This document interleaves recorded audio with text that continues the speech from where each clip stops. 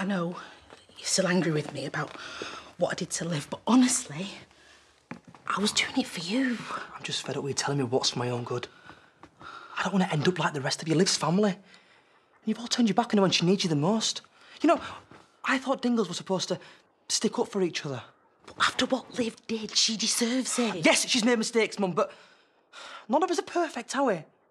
And I also know she didn't kill Ben, but I seem to be the only person who believes in that. So if I don't visit her, who else will? Yeah, and I'm sorry for what she is facing, but you're better off out of it.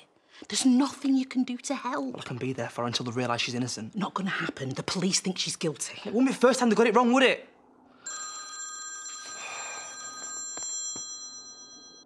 Liv? Sorry, who's this? When did this happen? Yeah, I'll be there as soon as I can. What's happened? Liv needs me. Hey, we've spoke about this. She can't keep putting everything on you. Don't understand, Mum. She's in the prison hospital. She's got all of some booze and she's collapsed. As if things weren't bad enough. She is her own worst enemy, that girl. Why do you all blame her for everything?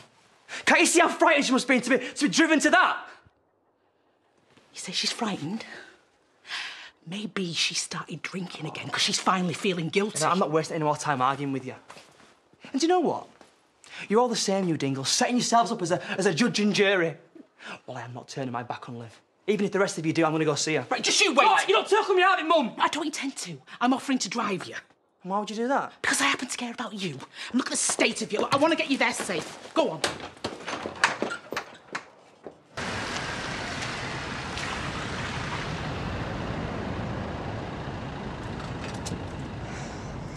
Thanks for driving me, but you might as well go home now.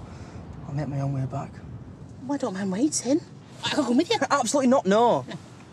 I don't want you upsetting Liv again. I'm not worried about her. I'm worried about you. What she's putting you through. I don't need protecting from Liv, all right? I'm here because I want to. You know, she's the one going through it, and I just want to help her. You've got to start facing the truth, sweetheart. Right? If she gets found guilty, she's going to be in that prison for years. What are you going to do? Keep visiting her forever? Or are you going to start thinking about your own future? Well, I won't let you part of my future, Mum. And she's not going to be found guilty because she's innocent, and I'm going to prove it. Well, you're not a detective. How are you going to prove it when the police can't find any evidence for it? Because maybe they're not looking in the right places. And maybe they think it's easier to pin it on Liv, you know, same as you all do. That's what you want to believe. But the rest of us, we're looking at it as it is. And we know she's going to get banged up for a very long time. Just go on, Mum, all right? I don't want to be anywhere near you.